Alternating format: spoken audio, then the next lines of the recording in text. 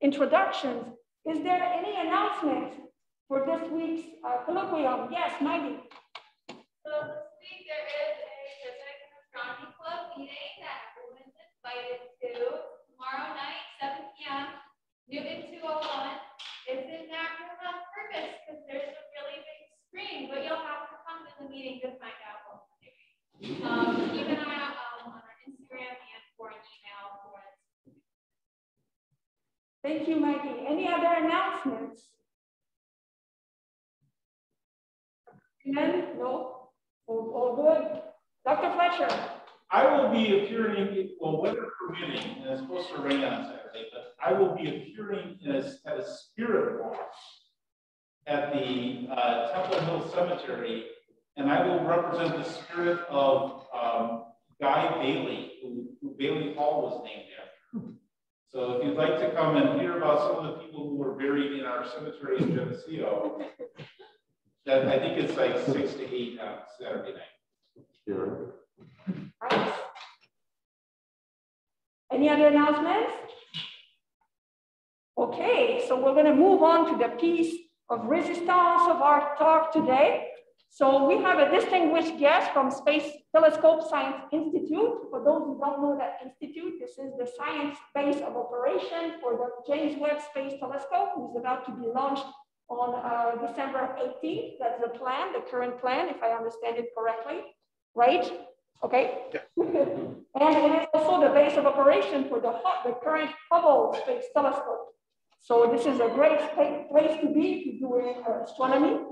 Lou got his PhD in astronomy at University of Michigan in 2003. He's been doing a lot of things since, so I'm going to skip some steps. But basically, he is currently the deputy head for the instrument division at the Space Telescope Science Institute. So this is a very important position, especially right now with all of these new instruments going on and being built and being launched very soon. He is, scientifically speaking, he is very interested in supernovae, cosmology, dark energy. He's going to talk about that today in greater detail. And something also that I really appreciate from Lou is that he's been involved a lot in diversity initiatives. For instance, he has been in many diversity committees at the Space Telescope itself. He is a former chair of the Committee on Status of Minorities in Astronomy at the AAS. He is a former chair at the American Physics Society Committee on Minorities, and he's been a member of the National Society of Black Physicists since 1992. So he's very, very dedicated to many causes, astronomy and more.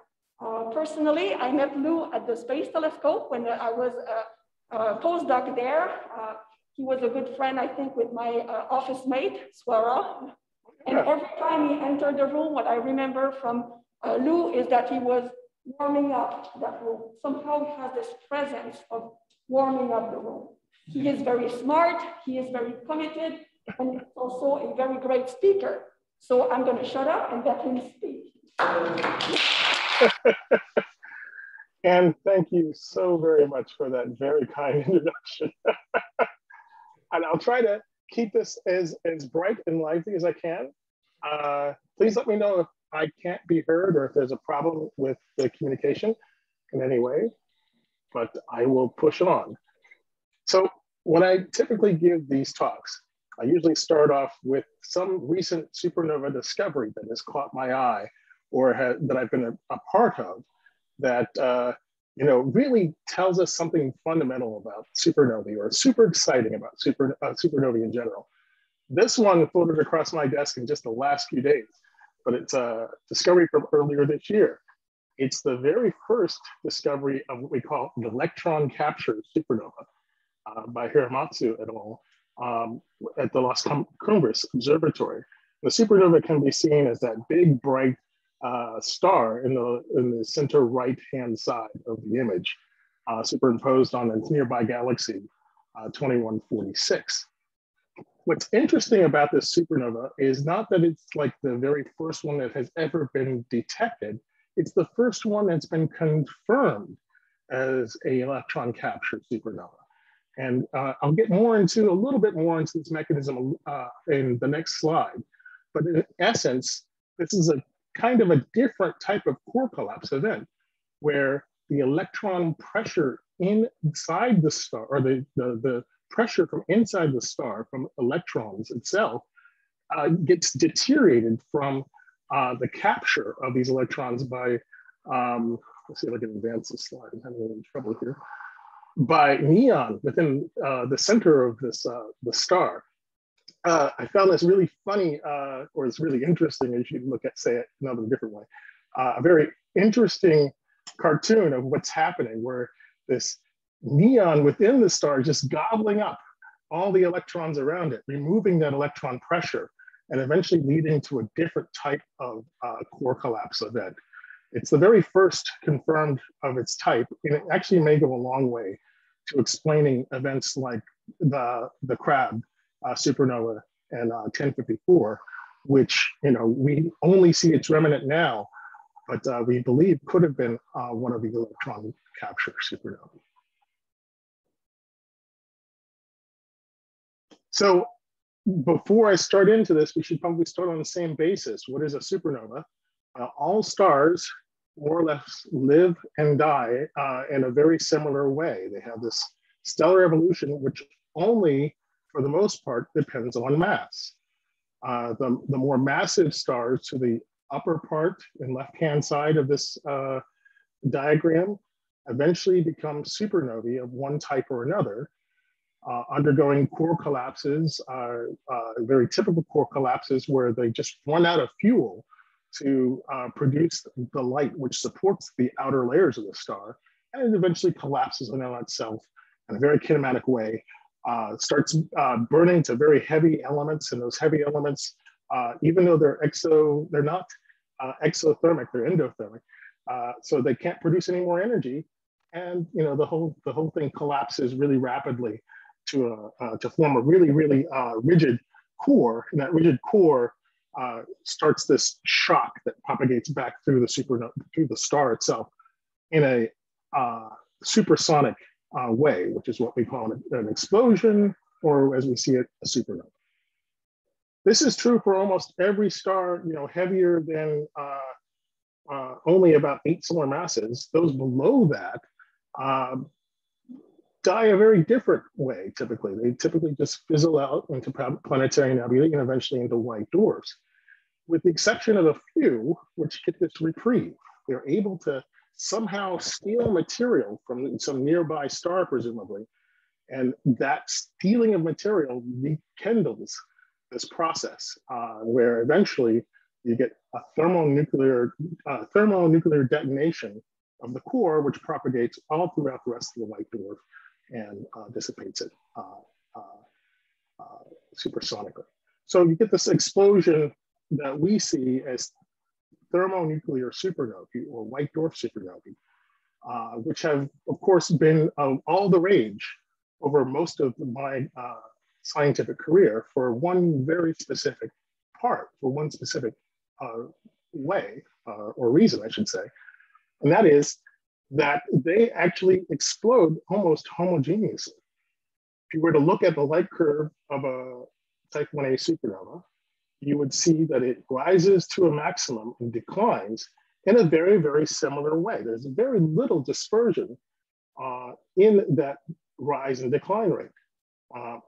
There seems to be a slight dispersion on the order of maybe 1 or 2 magnitudes, but that also seems to correlate with the width of the light curve. So the brighter events last a little longer than the fainter ones.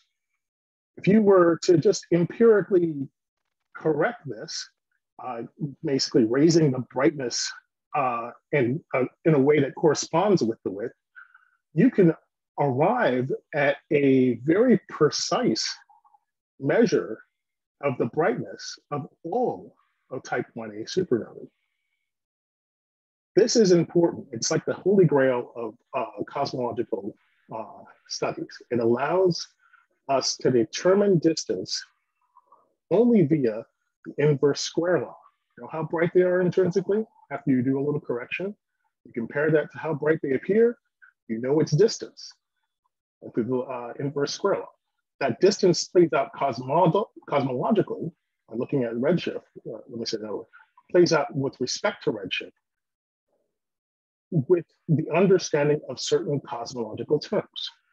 So if you know a bit about the distance, you can actually probe these cosmological terms, how much curvature there is in the universe, how much matter there is, whether or not that be ordinary or dark. And of course, if there's some hidden component, like how much dark energy there is, you can probe that too. So that sets up the experiment that we've been embarking on for well over 25 years, trying to plot out the trajectory of the universe by placing these type 1a supernovae on a diagram, which just says how fast the universe is moving with respect to how far away they are. And from that, we can tell what the history of the expansion rate of the universe has been, whether or not it's been decelerating as we expected to do 25 years ago, or even coasting, or maybe even doing something funny. So when I joined Space Telescope, around the same time Ann did, I was heavily involved in this campaign to use the telescope in a very novel way. We'll map out a very large region, large at its time, of 150 square arc minutes in two fields. Actually, it turns out the two fields combined are 300 square arc minutes. Mapping these out by basically tiling pointings with Hubble, doing them very, very deeply, with the primary goal of trying to understand how galaxies evolve. But if we separate those observations into a couple of spaced out cadences with, over some time scale, you can actually use these to find supernovae as well. In the course of that project, we found, I don't know, I think we found a total of about 127 supernovae, about 55 of which we were able to put on a Hubble diagram. We were able to also repeat that project again with a project that began sometime in the mid-2010s, actually the early 2010s. Again, looking at those same two fields in the upper part of the diagram, with now two flanking fields added in addition, and then three other really interesting cosmological fields to better understand the evolution of galaxies, but also find supernovae. These efforts allowed us to paint out the history of expansion to even larger distances than have been done prior to it. And what we found is the history of expansion in the universe is quite complicated. It's not slowing down under its own weight as we would have expected back in 1998. Instead, it has recently been accelerated in its expansion, getting faster, further apart faster than you would expect from a coasting universe. What's even more interesting is if you look even further back, that acceleration gives way to deceleration. The universe was slowing down at some point in its distant past.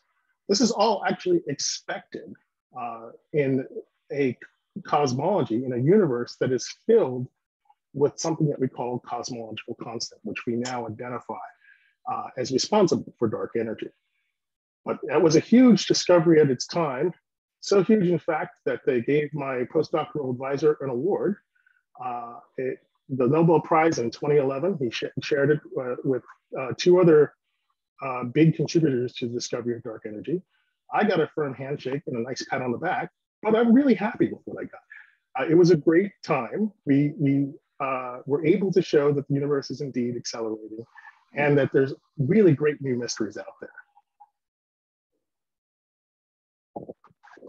We're now at a point where we're just trying to refine what it is that dark energy is. As I alluded to a little earlier, our strongest candidate at the moment seems to be a cosmological constant, sort of a minimum energy that's tied to the vacuum of space. We measured the property by which we use to measure this cosmological constant, or dark energy in general, is its equation of state, with ratio of pressure to density. We compare that to the value of, let's say, the amount of dark matter there is. And in combining that with other experiments which are much more sensitive to the curvature of space, like CMB, or to the amount of matter there is, dark matter there is in the universe, like the baryon acoustic oscillations, we can jointly arrive at a bullseye diagram, which you see on the left, which sort of indicates where our best measure of dark energy is. And the cosmological constant is that pinpoint in the center of that diagram. Our whole plan is to zero in on that pinpoint as best we can with further investigations, like having better baryon acoustic oscillation experiments, finding more and more supernovae through projects which I'll begin to describe in just a little bit, and through trying to refine our understanding of what type 1a supernovae truly originate from. And that's where this talk actually really kicks off. So you may, as astronomy students, have some picture of what you think makes a type 1a. It's derived, as I talked about in the first two slides, from a white dwarf star that, as I alluded to, has a reprieve. It steals some material from some nearby star until it explodes thermonuclearly. Generally, we've thought of that nearby star as like a red giant star, which is, very close in stellar evolution to the white dwarf, just a little bit slower than the progenitor for the white dwarf. But it is so nearby that it's able to steal material willingly. This whole picture is pretty convincing. It explains why the homogeneity of these events that we see to date, right?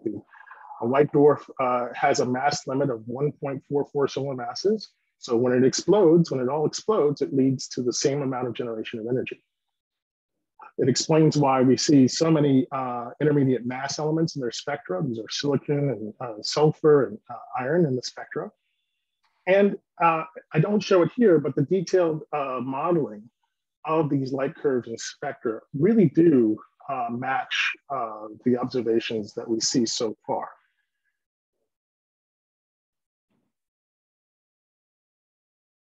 But it turns out that nature could make supernovae, type 1As, in several different ways. And even though these details seem a little esoteric, they're actually very important. We know that the two stars probably start off somewhat similar mass, just by the way in which stars form. One gets a little advanced in its evolution than the other. And whether or not and when they do form a common envelope determines where they are prior to explosion. In one scenario, they may end up with a white dwarf and the red giant star that I was describing in the canonical picture. In another scenario, they may lead to the formation of a helium-rich donor star, which is a helium star that's more massive than our red giant. And that may lead to a type 1a of some type. These are both in the same class that we call singularly degenerate scenarios, where there's only really one white dwarf involved, and they should lead to very similar outcomes. And then there's the third, more general class of channels, where in some way the two stars don't evolve that differently. They actually are able to both make it to the white dwarf phase, and then through some merger or disintegration of one or the other, they're able to form a combined type 1a supernova from the combined mass. This leads, so these are, as I said, a little bit esoteric, but they have very different outcomes. They have very different implications for how they could affect what we see when they explode. But one of the big differences between those single degenerate models and the double degenerate with the two white dwarfs is that is the time scale it takes to get from formation to explosion, right? Single degenerate channels may only take a few 100 million years to get from formation to explosion, whereas double degenerate channels could take up to the age of the universe to get from their formation to explosion. And it only depends on how separated they were when they initially formed. As I said, they have a lot of implications to how robust our type 1a supernova method is. So it's highly critical to us to understand which one of these nature actually takes if there is a dominant channel. So if we can begin to figure it out, then that would be a wonderful way to begin to probe whether or not our method for cosmological distance measurement is robust and our method for measuring dark energy is robust. So we set up a really simple experiment. Well, we know from detailed modeling that these things take different timescales, and those timescales are described on average, but you can actually see them as delay time distributions. And I've shown them here on log-log plots, where the single degenerate models, there are a lot of different ones, but they mostly look like that family on the left. The double degenerates, because they only depend on initial separations and the radiation of angular momentum for the most part, they follow this something like a power law or an exponential decline, as we see on the right.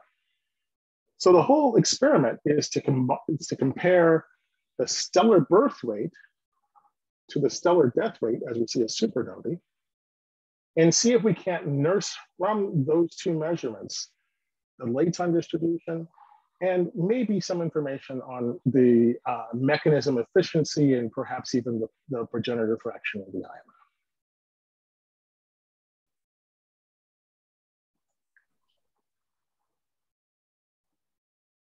So we'll start off with the thing that we think we know, the thing that we know best, and that's the stellar birth rate. As I described, those really deep fields with Hubble were motivated by trying to understand how galaxies evolve over time. And one of the biggest things, the biggest questions we wanted to understand, is the rate in which stars are formed over a cosmic scale. We can see through various measurements from different experiments that the cosmic birth rate or the cosmic star formation rate history is not really all that complex, but it's not one that generally just grows with time. It seems to have peaked out about 10 billion years ago around the Z redshift of 2, and then began to slowly decline as we see it to the value that we see it today. So it gradually climbed from a redshift of maybe 10 or so when the first stars formed, climbed to a redshift of 2, and then started to decline rather rapidly in the recent universe. But this is a function that has only gotten better refined over time, and still our goal in really measuring this function as best as possible is to better understand how reionization happened and how it and when eventually it turned off. So this is a pretty well-known history. We have this stellar birth rate with time. What we didn't have, at least at the time when I was really getting into this, was a history of the stellar death rate, or how often supernovae happen over cosmic time. Part of this is you look at these different rate measures. The NGSS is from my own dissertation in 2003. Longitudinal Sky Survey is those points down there. And then the project which we first embarked on with Hubble was called GOODS. And then there are a lot of other measures you see in between. You can see that there doesn't appear to be a trend in this data at all. Is it a straight line? Is it increasing with redshift? Is it, or does it have some structure to it? It's really hard to see from the measures at that time. And there's a lot of reasons for that. And that it largely has to do with how surveys were conducted, how we did simple things like counted events, were they all declining, or sorry, were they all risers, meaning that you didn't see them in the previous epoch and you only saw them in the current epoch? Or did you also account for events that it could decline in that time frame?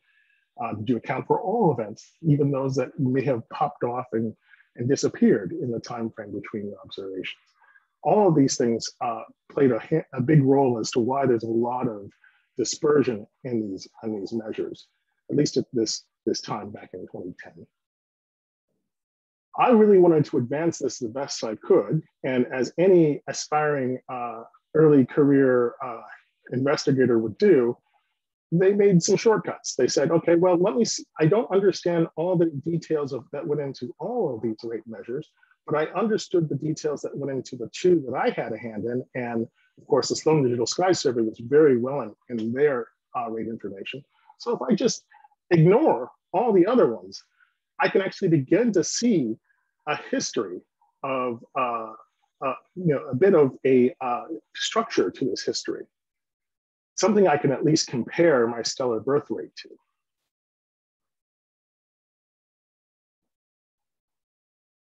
So for the remainder of this section, I'm going to flip this diagram, and instead of talking in terms of redshift, I'll talk in terms of age of the universe, and it'll make sense in a little bit. So if I were to compare what I would predict for the supernova rates from the binary synthesis models that I showed you before, and overplot them on this diagram, I see some interesting trends. And some of the more interesting ones, of course, is that if you were just to assume that all type 1a supernovae were immediately prompt, in other words, they exploded the moment that they were formed, you would actually get a pretty good match to the structure of the rate history at late times of the age of the universe, or as we see it now. It just misses what the last two bins of our rate measurement. We know that it probably isn't physical, so we can look at the single degenerate channel or the double degenerate channel, and we begin to see other similar trends, like it captures some of the data, but then misses other parts of the data. So that all three of these general pictures don't seem to work very well.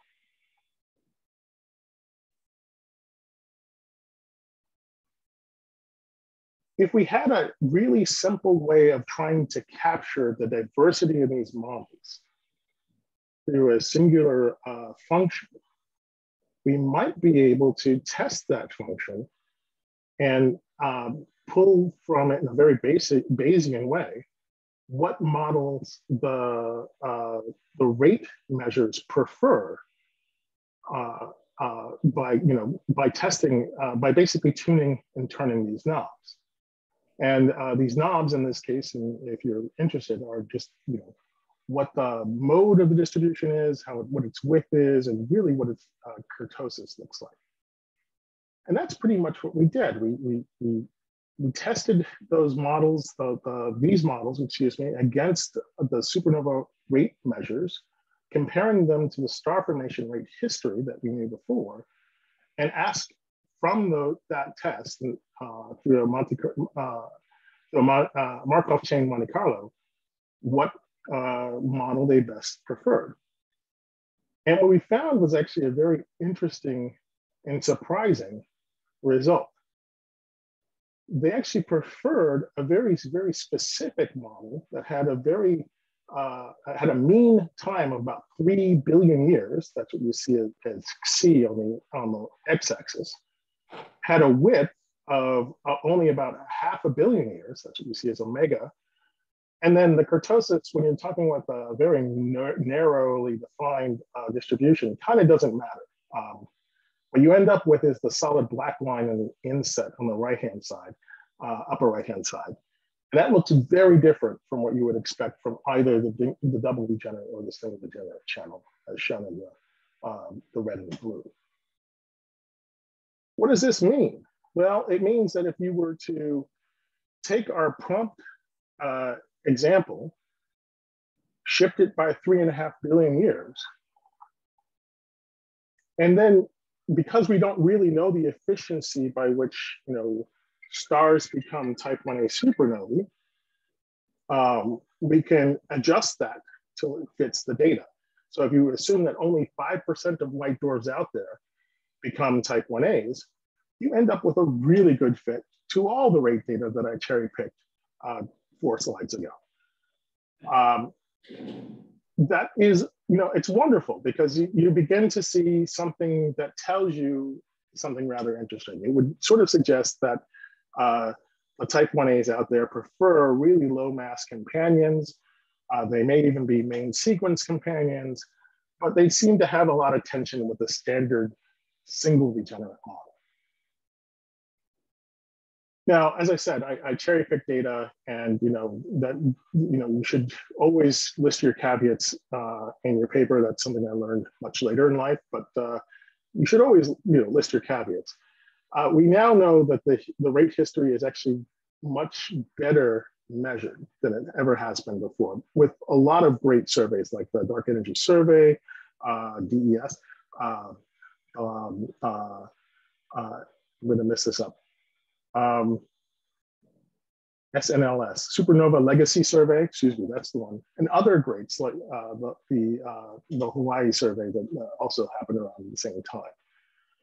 Our rate history is so much better understood, at least out to a redshift of 1, than it ever has been before. After a redshift of 1, there's still a little bit of uncertainty, but I think we're getting closer and closer to refining that. I just recently, like last year, or a year or two ago, did a reanalysis of the same test in a very simple, the same sort of Markov chain Monte Carlo, and came to a slightly different answer than I did back in 2010, but still found that tension with the single degenerate, the standard single degenerate model is there. There's a preference for models that look more like a power law or an exponential delay time distribution, like I show in the inset. I should point out in this diagram that the black points are the binned rate measures. They're not independent rate measures of the bins of all the rate measures that you see there, assuming that they're all valid in some way. And there's, because of the way that I had binned it, it's actually a little hard to bin it in a way that actually agrees with, let me say it differently. The fits are done to the independent rate measures themselves, not to the bin data. So there's some preference here for exponential or power law delay times, which is more consistent with what you would expect from a double degenerate model than you would from any of the single degenerate models that I showed you before. This is sort of the smoking gun. It's pretty much telling us that the vast majority of type 1a supernovae out there are probably merging white dwarfs, and they're not a canonical red giant feeding a white dwarf picture that we've seen before.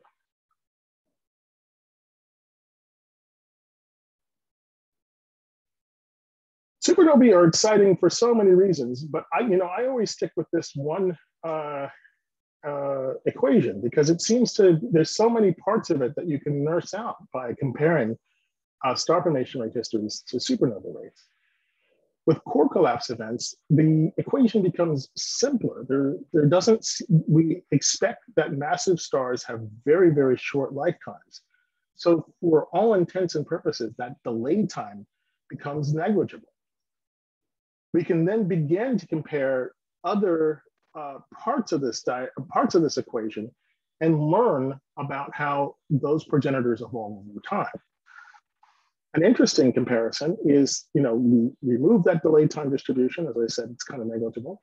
And if we assume that all massive stars explode as a supernova, which is a point that I'll come back to in just a little bit, we can begin to probe how the initial mass function makes core collapse supernova.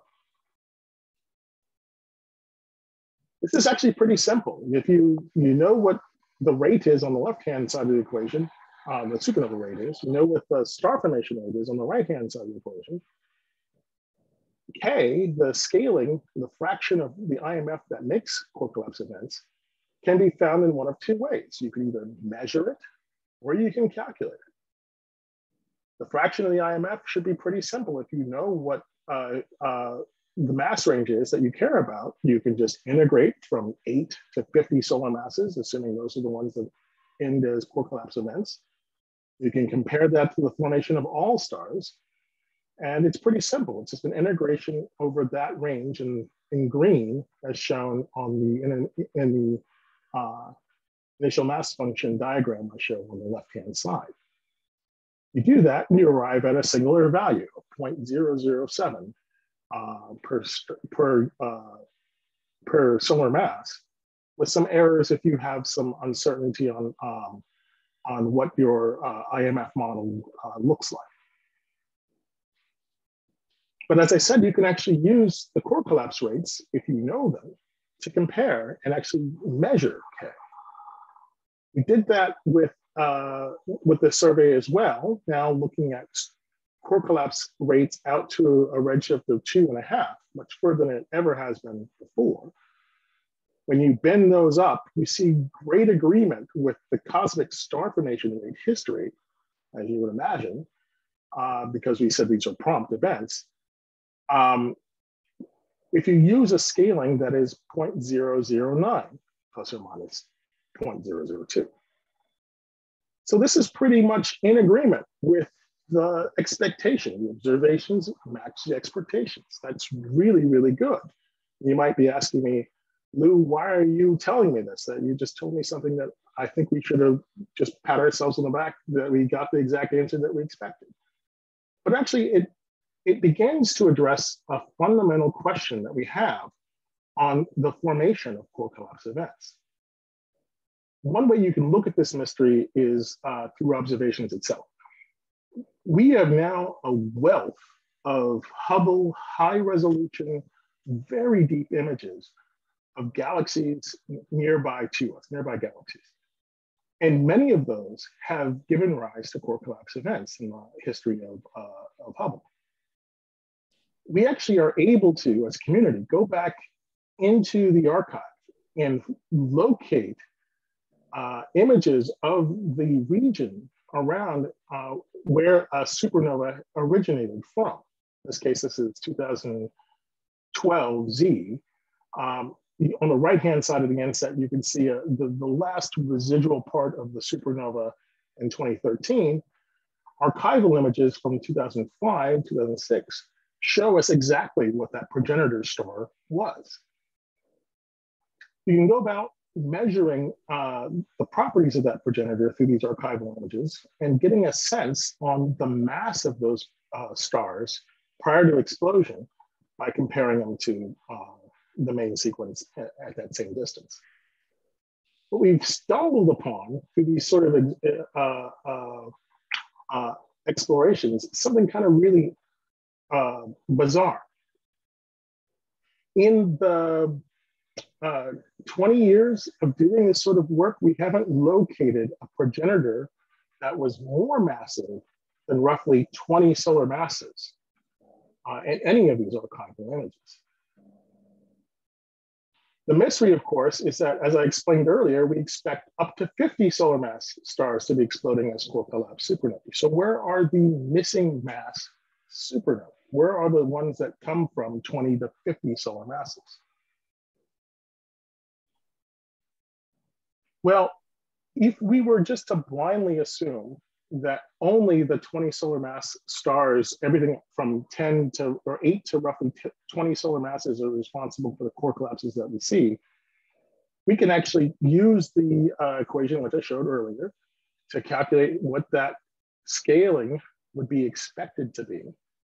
And we find an expectation value that's even lower as we expected, but it does not even match. It can't even come close to matching the rate of core collapse events that we see over cosmic time.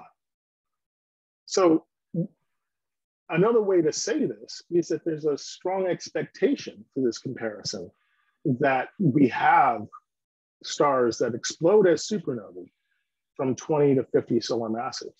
And even though we haven't yet located them in archival images, they must be going off. So we need these massive stars to explain the core collapse rates. And as I have this question up on the upper right-hand side, do all massive stars explode? Well, at least those between 20 and 50 solar masses must explode. Otherwise, we have this big discrepancy between the measurements.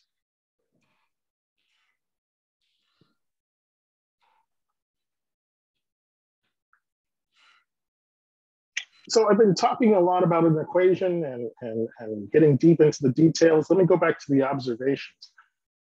Over time, we started off doing those deep fields as I described before, but as the strategies for studying galaxies change over time, so must the strategies for understanding the supernovae in piggyback programs like our own.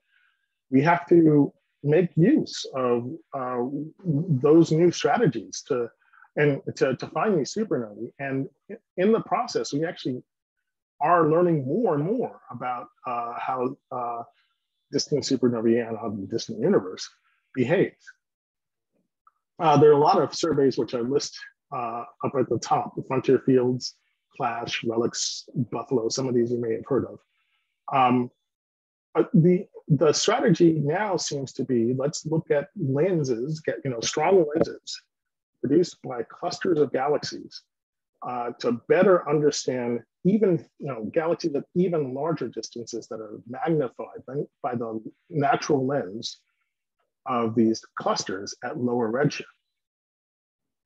We had the same strategy. We could use these to study supernovae at distances even further than we have been able to date.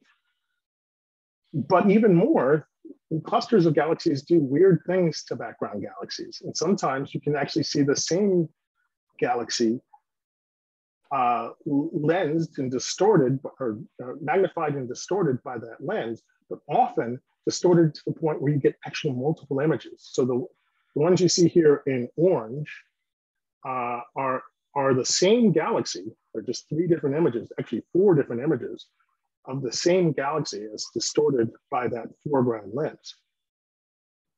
What's interesting is every once in a while, you actually are able to locate a supernova that occurs in that galaxy. So you could see it multiple times as well. This is just the most recent example of that, of a supernova called Requiem. That is, its images are shown in that 2016 image on the left-hand side. A re-examination of that data that was taken in comparison to new images that were taken in 2019 showed that those dots disappeared. They're all 4, or actually all 3, the ones at the lower right-hand side of the diagram. All 3 of them are the same supernova as seen in 3 different images of the same galaxy. What's more interesting is there's a circle in the upper left-hand side of the right-hand image that doesn't show a supernova, and that's actually intentional. That is a trailing image, and we believe that that image should reappear in 2037. So we've done an example like this with supernova Revsdom, which is another interesting supernova, but we can actually predict when these events should occur and have them, we can basically train all eyes, train all telescopes at that reappearance and study these things in detail. It's kind of cool. But as I was saying, one of the biggest motivators for studying these lenses of galaxies is that they allows us to see even further out to higher redshifts than we were able to through our deep field surveys. This actually opens up the probability of space of seeing events at the very early part of the universe, and perhaps even the very first events to occur in the universe, those supernovae that resulted from population 3 stars. I'm motivated now, again, as the field is changing, to start studying galaxies in new ways with new instrumentation.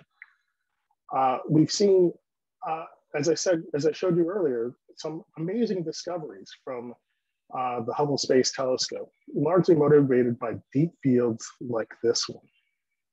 But the next telescope, which Anne already said is going to launch in only a very short period of time, will change our perspective of these deep fields, revealing far more galaxies to greater depth than we've ever seen in any previous image. These things will be striking. This is just a simulation of what that deep field might look like.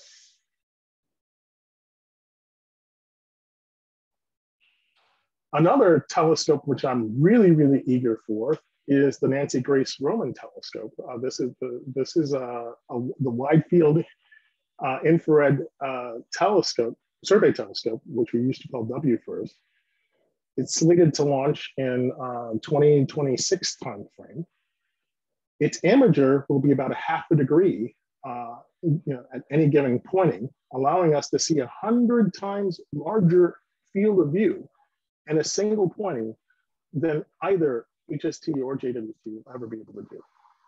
It's not quite as deep as JWST, but it would still be much deeper than we expect to get with Hubble currently.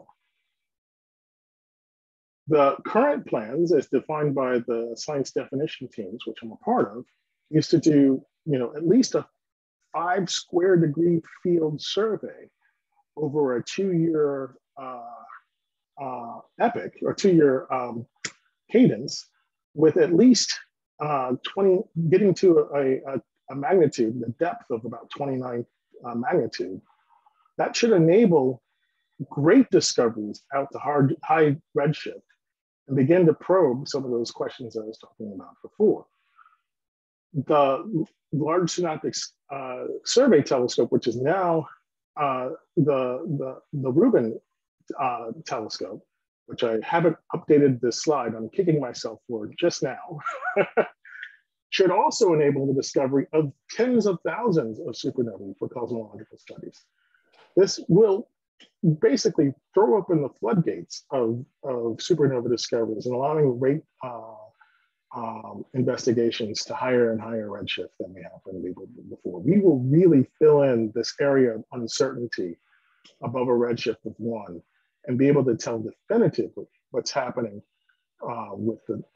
in comparison to star formation, et cetera. And just as one last thing to leave you with, why this excites me so much is that we can now begin to envision different types of experiments. Also probing at the same equation that I was talking about before. We can now throw in even more massive stars, the supernovae from even more massive stars, from up to 100 solar masses or to 200 solar masses, these superluminous supernovae, and maybe even population 3 star supernovae. And we can begin to probe how the IMF is changing over time. With more and more precise rates at higher and higher redshift, we might be able to see that the IMF is actually not the same as it is now in the local universe. The experiment is pretty simple in general, in essence. If the IMF is getting more and more steep, more and more top heavy over time, the rate of core collapse events should increase with time. And we'll be able to say something about, through that measure of core collapse or the increased number of core collapse events, what the evolving IMF is actually doing. In this plot actually just shows you, why these telescopes like Roman will be so much better at this than any other survey that we've done to date.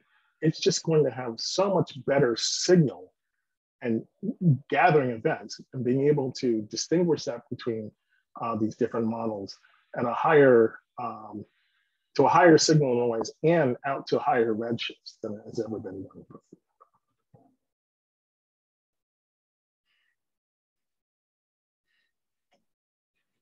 And lastly, I'll leave you, these are all far distant supernovae. I promised you some nearby supernova. And this is my favorite project that a grad student at FIT has picked up, for Florida Institute of Technology has picked up for me. And this is open response time. So this is an image of a supernova. In the inset, you can actually see the field around the supernova, and the outset, you can see the field around the supernova. The insets show the supernova itself as it was in March of 1999. Then again, the field prior to March of 1999, February of 1999, and the difference between those reveals the supernova itself. I can tell you through detailed spectra that this is indeed a type 1a supernova. It's a pretty interesting one for many reasons, but it is a type 1a supernova. Here's the quiz. What's missing in this image? And because I can't see you all, I won't do a show of hands. I'll just ask you to shout it out.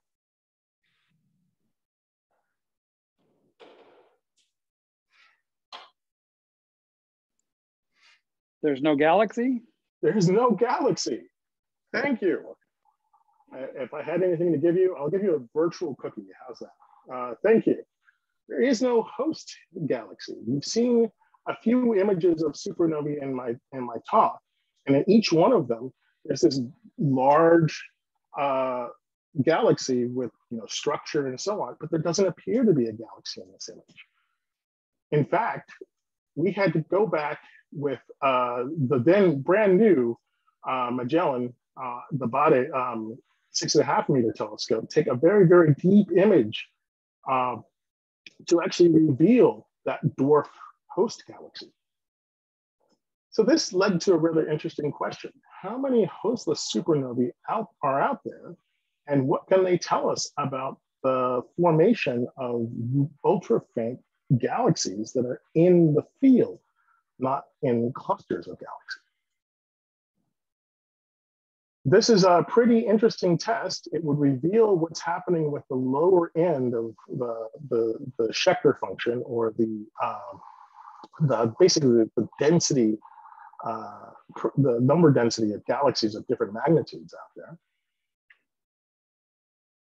And it can be done in a rather simple way. You just measure the rate of these hostless supernovae, go back and try to recover those hosts, the magnitudes of those hosts, and make a plot of the rate per unit magnitude of the host, and compare that to the expectation number of host galaxies that you would get from predictions of lambda CDF.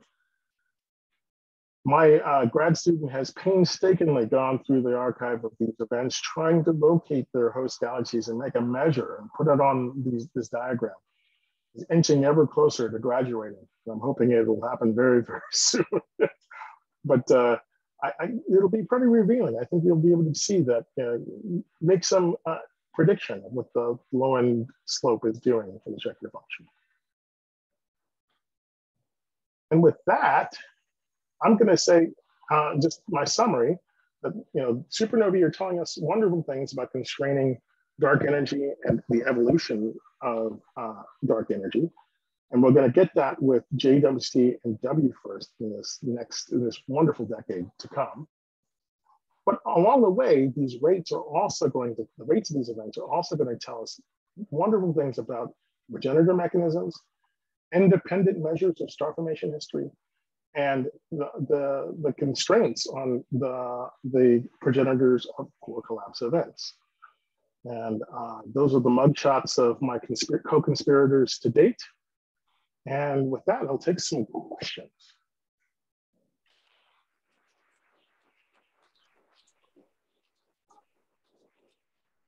And maybe what's the best way to do this? Should I stop sharing in case, or what should I do? I'll stop sharing. Any questions? I have quite a few, but I'm going to leave the students ask questions first. Yes, Kayla. Do you personally have any projects set for the new telescopes that are launching? I'm sorry, could you repeat the question? It was a little hard for me to hear. Do you personally have any projects for the new telescopes that are launching or no? Not yet. So, and that's okay. So James Webb only has had one call for proposals. We put in a proposal that was very, very ambitious, and our colleagues said, let's wait and see if the telescope actually works before we do this. So I think that that's reasonable. We'll come back in the next cycle with a much more ambitious program than we did for cycle one. We'll see what happens. But at the moment, no. James Webb is going to launch very shortly. We're going to start the commissioning phase here in the 6 months that follow after launch. And those observations are expected to begin sometime in the June to July timeframe. And then the next cycle will be in 2023.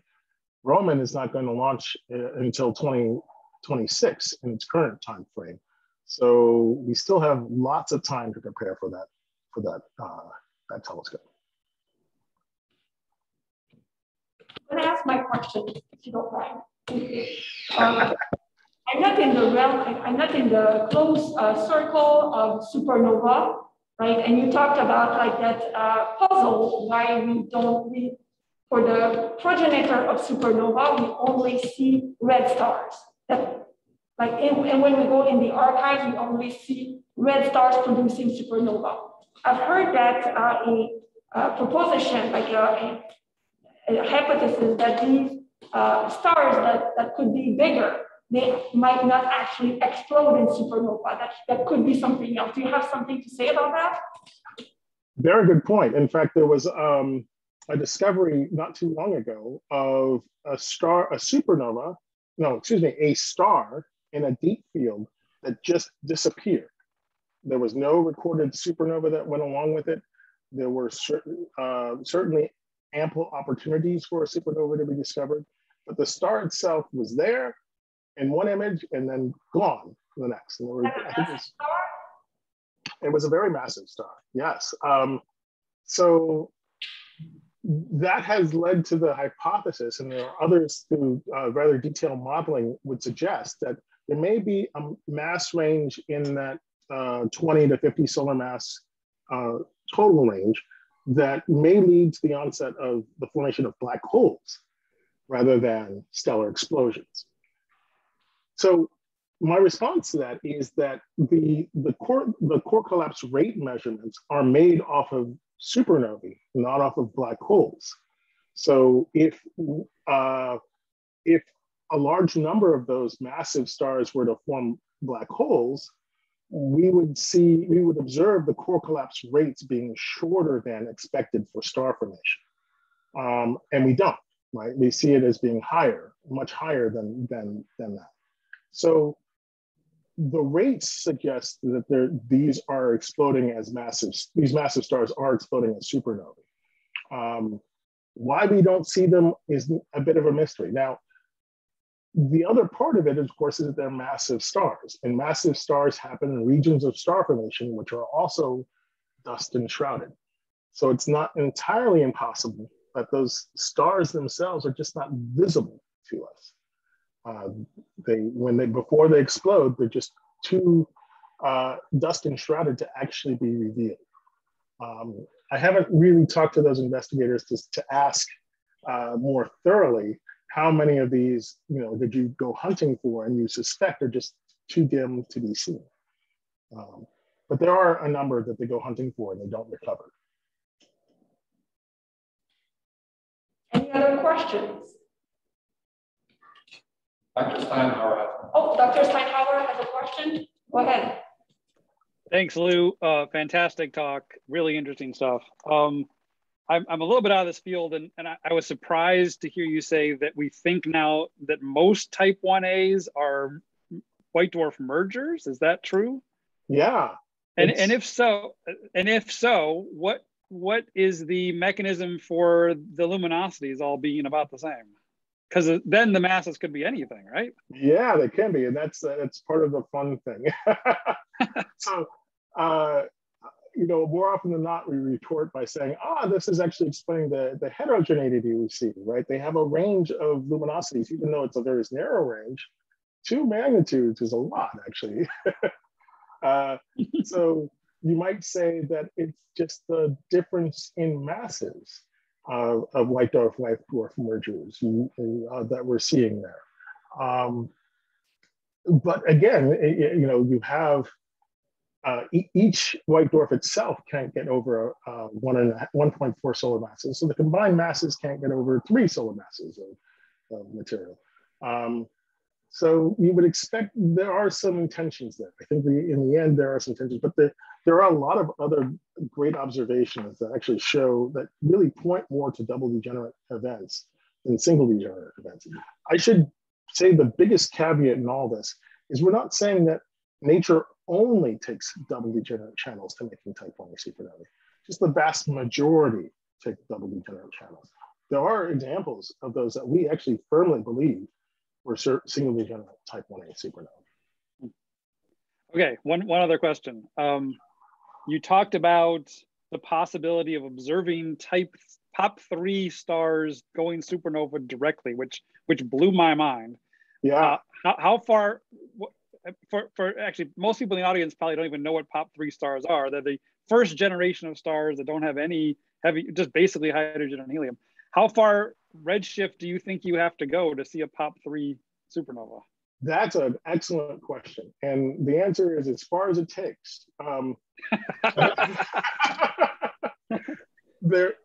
The biggest, I think the one thing that we want to answer with this type of investigation is when was the last epoch of population 3 or when was the epoch, I should say, of population 3 supernovae or population 3 stars. We don't see metal free stars in the current universe, and that's the big conundrum. We think we should see them, but we don't. We certainly don't see their supernovae, or we haven't recognized them for what they're for. We do believe as you go further and further back, you're getting less and less metal enriched on average. And if you see a supernova at Z of 12, it's pretty likely that it didn't have any enrichment to begin with. So that's the game that we're going to be playing. I think is the first initial discovery comes along and shows us that it's probably definitively metal free. Then that will be a wonderful discovery in itself. And then as we build up that population, we'll be able to say what's going on. Cool, thanks. No problem. Any other questions for me? Yes. Do we expect a supernova explosion in the Milky Way anytime soon? I've heard that there are kind of periodic explosions. That's my favorite question. Okay, so the rate of, I'll give you the answer, and I'll give you the question, and I expect you to answer. The rate of supernovae as measured in galaxies similar to our own for core collapse events is 1 every 100 years or so. For type 1a supernovae, it's 1 every 500 years or so. When was the last supernova we observed in our own galaxy? Couldn't tell you. Couldn't tell you. I'll tell you that the last one that we've observed was, I think it was Kepler's supernova. I can never remember whether that was Tycho Brahe supernova or Kepler supernova, but they're right on top of each other. 1604 was the last observed supernova in our galaxy. There's a remnant that may have exploded in the 1700s, and it looks like it's a core collapse event. But for core collapse events, we are probably 200 to 300 years late for an event. And for 1As, we're about due. So eyes on the skies, people. Look for your supernova. Thank you.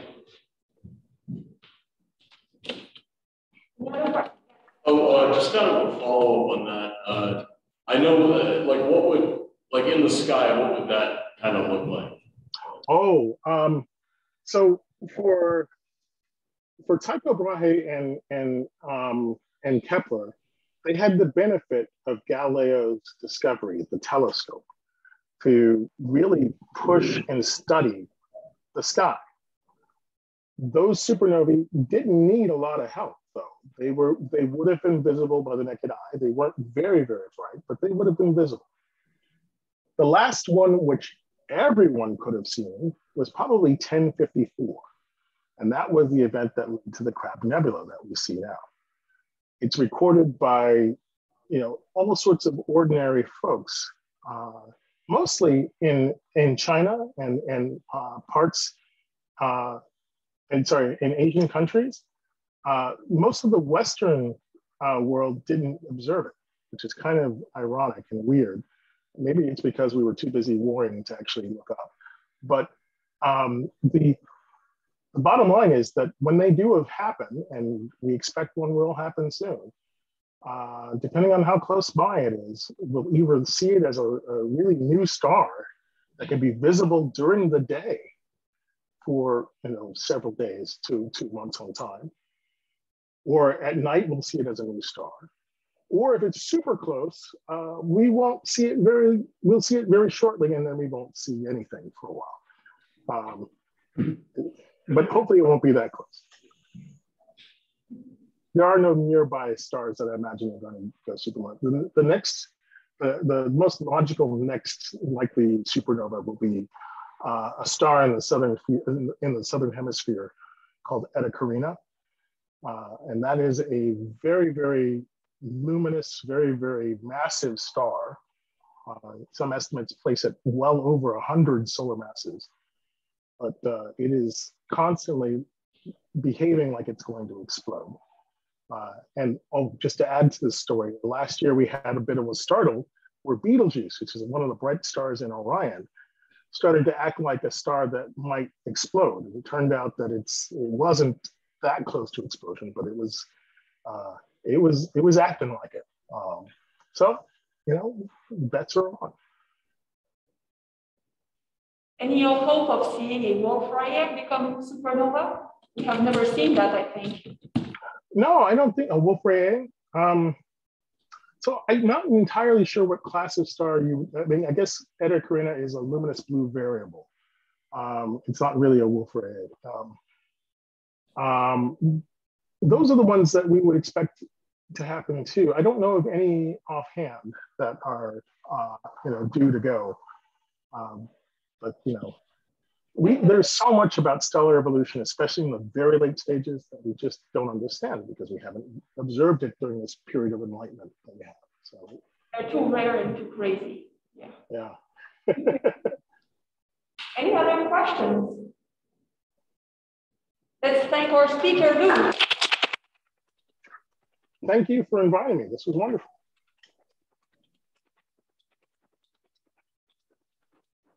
Thank you for being with us. This is really nice to have you, especially that Zoom helps, but at the same time, it would be great to now have you for dinner with us, but that's not going to happen, sadly. But we are very grateful that you've been here, and best of luck with the launch of James Webb.